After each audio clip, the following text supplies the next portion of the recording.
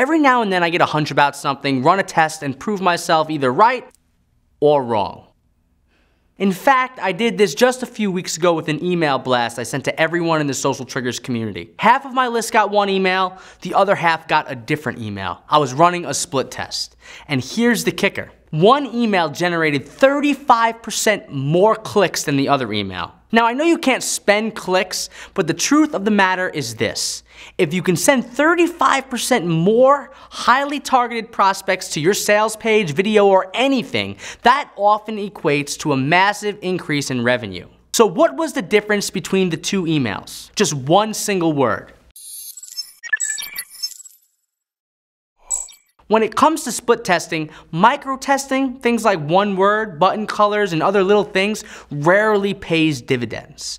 But in this split test, just one little word that changed my hook from positive to negative yielded remarkable results. 35% more clicks is nothing to scoff at. Here's what went down. In one email, I used the subject line, "When is the perfect time for a meeting, client call, or webinar?" In the other email, I used the subject line, "When is the worst time for a meeting, client call, or webinar?" You can see from those two emails that everything else in the email was exactly the same except for one single word.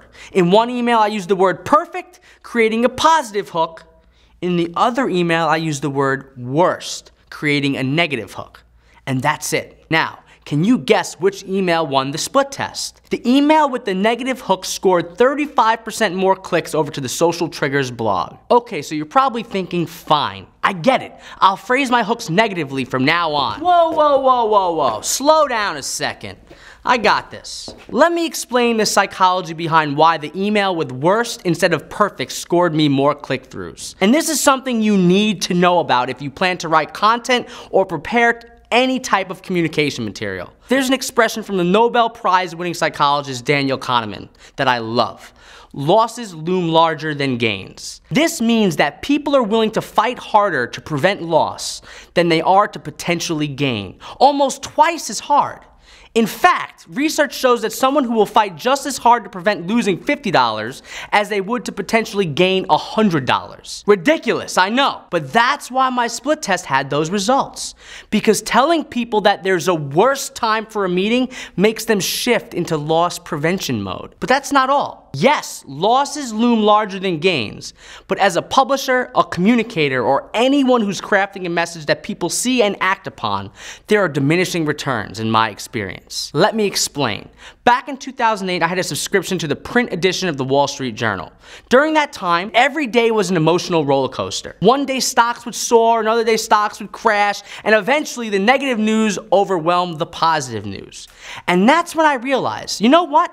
This is making me feel bad about myself. It's putting me in a place of negativity all of the time. So what did I do? I canceled my subscription. The same applies online. Yes, using a negative spin on something might net a positive result today.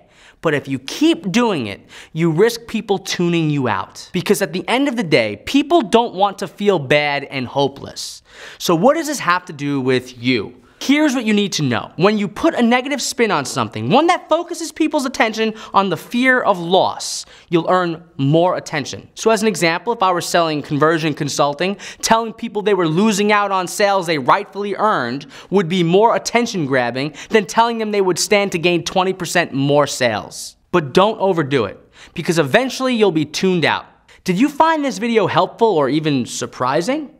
Subscribe to my channel and you'll get more videos just like this one. I'll reveal psychological research, insanely practical business strategies, and more. Don't lose out by not subscribing. Also, do you have a friend who you think will benefit from knowing what I shared in this video? Do them and me a favor by passing this video along to them. One of the reasons why I'm able to create these great videos and release them for free is because you share them with your friends. So thank you for that. And on that note, leave a comment letting me know how you plan on using this insight in your business. Do we have a blooper for that?